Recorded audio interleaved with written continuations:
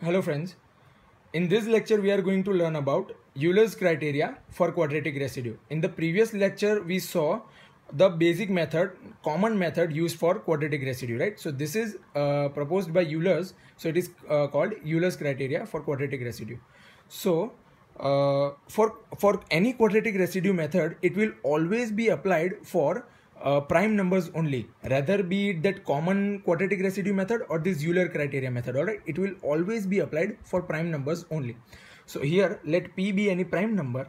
Now if a raised to p minus 1 whole divided by 2 congruent to 1 mod p, then the value a is considered as quadratic residue in mod p.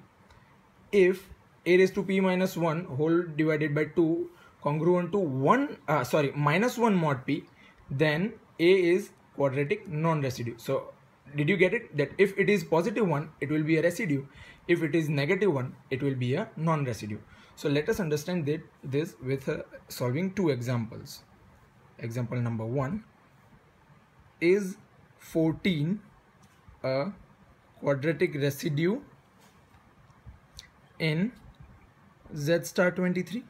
So let us check. So here a will be our 14 and p is our 23.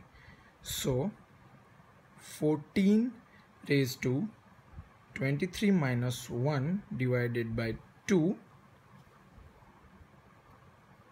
mod 23, which would be equal to 14 raised to 11 mod 23.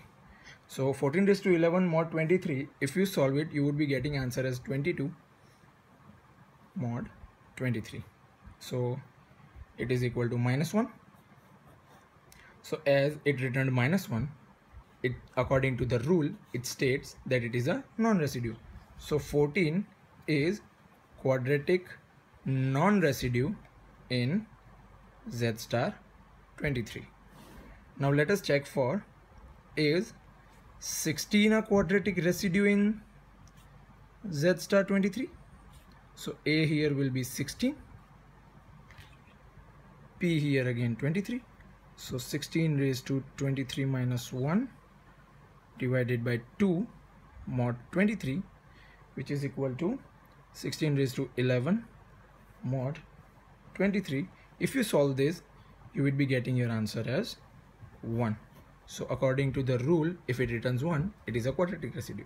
So yes, 16 is a quadratic residue in Z star 23. Alright. So this was another easy method called Euler's criteria for quadratic residue.